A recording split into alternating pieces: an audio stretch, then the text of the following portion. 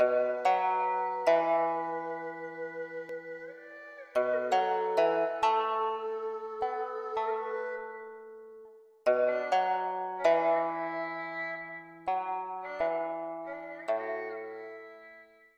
Book Club! Today's book is Dawnshard by Brandon Sanderson.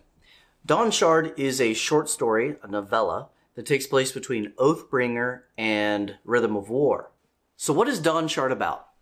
Well, it has a beginning, a middle, and an end that is all about getting to an island. This island has been mentioned in the Stormlight Archive before. There's been expeditions that have gone there and everyone has died. The story kind of begins where one of the ships went to the island, gets found on the ocean floating with no crew. They have no idea what happened to the expedition. And it kind of raises the interest in this particular lost island that they're trying to find. There's a lot of lore within the Stormlight Archive that the characters are aware of about this lost island and this lost city. So their job is to go there and explore it. Now there's a lot of subplots actually going on. There's a plot to keep them from the island, obviously. There's a plot to get to the island and just find it, figure out what's there. There's a goal of finding an oath gate. And probably the most important goal is saving Chiri Chiri, which is a flying creature. It's hard to describe what it is. It's kind of like a flying insect or crustacean. I'm not sure exactly how to describe Chiri Chiri, but a very interesting character.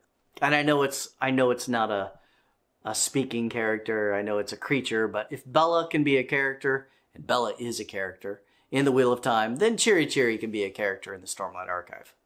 Don't tell me Bella's not a character. I'll fight you on that one.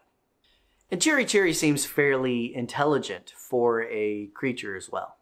Chiri Chiri has become sick, is taken ill, and her, I guess, owner or whatever, Risen, wants to save her. And that's Risen's probably #1 reason for going to this island, because there's, allegedly this is where her species is from. Dawnshard is a side quest. It really has that feel, a side quest, and it covers some very, very important lore for the Cosmere. Dawnshard does a couple of other things besides expanding the lore of the Cosmere. One very important thing is it concentrates on some character development for some characters that have been overlooked in that department. Of note, characters involved in Dawnshard are the Lopen. Lopen is his name, but the Lopen for most of the book. Risen? I'm going to call her Risen. R-Y-S-N. I'm not sure how to pronounce it. Risen. One of the Sleepless, Nikolai. I'm going to say Nikolai, like he's Russian. Nikolai. He gives me that vibe. Nikolai. Huio? H-U-I-O. I'm really not good at pronouncing names. Huio. In my head, they're just kind of whatever pops into my head real quick. I noted it as that, and I just keep going while I'm reading. It's usually when I listen to a voice actor do the audiobook that I start to realize how far off some of the names I've given these characters in my head actually are to what the letters should spell out. And we have Rushu, which is a very interesting ardent. I like her a lot. And a number of other characters that may or may not play a larger part in the Stormlight Archive as things progress. Risen is not a character that I ever really liked all that much. She started out as a spoiled apprentice. She was more interested in the shiny things than the important things. She just did not interest me as a character to follow. I thought she was actually in the books just to show you more of Roshar. She goes to a lot of different places with her master, her Babsk, or something like that. B-A-B-S-K, I think is how it's spelled. Her teacher, a master merchant that she's learning how to be a merchant or tradesman. He seemed like an interesting character. He seemed like the one you were actually following most of the time. And she was just sort of the annoying apprentice sent there to challenge him. Although, looking back, most of the stories took place from her perspective. At some point in one of the interludes, one of the side stories that are in the main Stormlight books, she has an accident. And that accident changes the course of her life, but I still found her a very boring character, even afterwards. Even in the Oathbringer, when she joined the main storyline during the battle for Thieling City. The battle was interesting, her part in things was interesting, but I still didn't find her very interesting. And this accident that she had didn't make her any more interesting. Which just goes to show that it's not the adversity that characters face that make them interesting characters, or people for that matter. It's how they face that adversity. It's how they change, how they grow. That can be interesting, what they become. And she didn't seem to become much other than, dealing with the obvious physical limitations of the accident. I don't want to give too much away. I'm trying not to spoil this. So Risen was not a very interesting character to me. And I probably would have rated her individually as a 4 out of 10 to 6 out of 10 at best as far as interesting, engaging characters in a Stormlight. After this book, she's going to get a bump to a 7, looking like she's going to be an 8, 8.5. She's turning into a very interesting character. Towards the end of Dawnshard, she made some serious changes and growth, and because of that, she's starting to become an interesting character. For that reason alone, for Risen's arc, for her character development, Dawnshard is well worth reading. It's a very short side story, so it's worth reading for a number of reasons. One is the lore expanding, obviously. One is Risen's character development, but in addition to that, you have the Lopen's character development. Now, Lopen seems like a character that doesn't need to develop. As soon as he stepped foot into the Stormlight Archive, as soon as his first scene, and from then on out, Lopen's perfect. Lopen is the Lopen. He's like a force of nature. He does not need to change. He is what he is, and he makes every scene better just being in it. Just being himself. Well, truth is, he's actually in need of some character development. I didn't realize that at the time. I thought he was perfect, one of my favorite characters. As soon as I found out that the Lopen was a central character to Dawnshard, I wanted to read it. Just because of the Lopen. But he does make some great growth. He does have some great growth. He has to face certain unhappy truths about himself. And he has to deal with that. And it's painful. It's painful for him. And he deals with it in his traditional Lopen sense with a lot of humor and comedy. And very sincere moments. Very sincere, heartfelt moments. But also, he's the Lopen. He is the comic relief in most of the scenes that he's in. It can be the most tense, horrific, people are getting eaten, people are dying scene. But the Lopen, if you see the scene through his perspective, you're going to see the humor in it. He's going to make jokes, even just to himself, about what's going on. Lopen is the comic relief, but underneath that comic relief, we're starting to see that he has a heart of gold as well. I mean, did you ever really doubt that he had a heart of gold? No, but now you're starting to see that heart develop into, or him develop into a much more well-rounded individual. Maybe that means he'll be more serious in the future, but hopefully not too serious, because we all need a little bit of the Lopen. In addition to Lopen, there's Huio. I may be pronouncing that entirely wrong, but Huio. Huio, sure. He doesn't really develop as a character so much as you get to know more about him. And I found him to be an interesting kind of side character before. Now I'm like, this guy's really cool. Apparently, he's brilliant. Apparently, he's a tinkerer, and he likes to, he's probably going to be a good inventor. He just hasn't had the opportunity, but he's extremely curious, and I like those intelligent characters, especially the underrated intelligent characters. I look forward to reading more about and through his perspective. About him and through his perspective. Rushu's an interesting ardent. If I were to describe the type of girl that is my weakness, it'd probably be something like her. She is intelligent, curious, bluntly honest about herself and everything else around her that's going on. She seems to be fearless. I think my innate attraction for those kinds of people in real life is probably what draws me to her as a character. All right, let's get into rating some of this, right? I've talked a little bit about it, but let's really critique it. Plot. The plot is pretty standard. It has a beginning, middle, and an end. The beginning is prepping for the journey. The middle is the journey. The end is the destination. Pretty straightforward. Nothing to write home about, really. It is what it is. It serves its purpose. I can't get over the feeling that this is really just a side quest. It seems like it just did not fit.